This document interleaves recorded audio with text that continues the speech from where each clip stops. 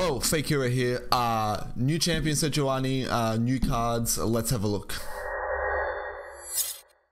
Alright, so we have 5 new cards to have a look at here. 6 if you include the secondary version of Sejuani. So we have the Fury of the North. Give an ally +4/+4 this round. Opens up options for mid-range decks for Fjord more. They've already got some similar stuff going on with Ash. This could be a new theme. We might be able to see some more support for that kind of archetype. So pretty flexible. 4 mana, give them an info for its burst, which is also really important because we haven't got as much of these combat tricks that are bursty like this. So that might be a bit of an oversight, but I believe that this could be very helpful and at least giving an identity to the Fjord more. Ruthless Raider. This is very interesting. I was having a look at this prior to this. So this card is actually really strong. It is against Shadow Isles specifically, right? The Vile Feast is a very popular card. Withering Whale is a very popular card.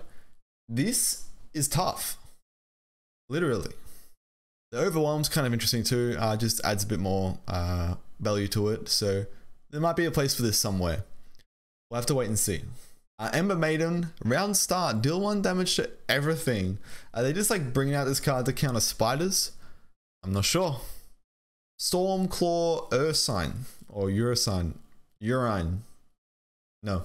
5 mana 6/6 with a tag as well. That's interesting.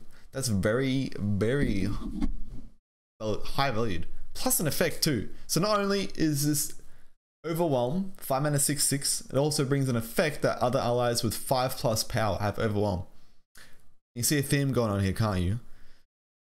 That card seems pretty strong. Have to wait and see what the theme of the decks look like. If you would even need your Stormclaw for your Sejuani deck. Okay, but most importantly, guys, new champion Sejuani. Overwhelm, 6 mana 5/6. Play. Give an enemy Frostbite. Cool. And vulnerable. So vulnerable is going to be the new keyword. Basically, when a unit is vulnerable, it is able to be pulled up as if your unit's a challenger. Basically, it can be challenged by any of your units, from what I understand. To level it up, you would have needed to do damage to the enemy nexus 5 different rounds this game. Not an unreasonable requirement.